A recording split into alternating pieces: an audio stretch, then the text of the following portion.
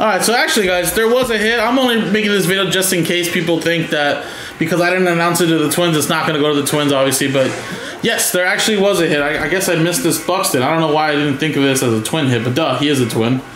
Thanks, Steven, in the chat. Or Grizzleby, sorry, I should say. So Byron Buxton right there. Again, that is numbered 6 out of 30, which, again, Twins, part of the random number block, 6 goes to Nancy. So there you go. So sorry about that, guys. But yeah, this was a pretty nice box. One more box remaining. And then we can get the full case done to see what's hiding in there, guys. So one more box, guys. Thank you. Like I said, visit jaspyscasebreaks.com all weekend. 15% off the entire site.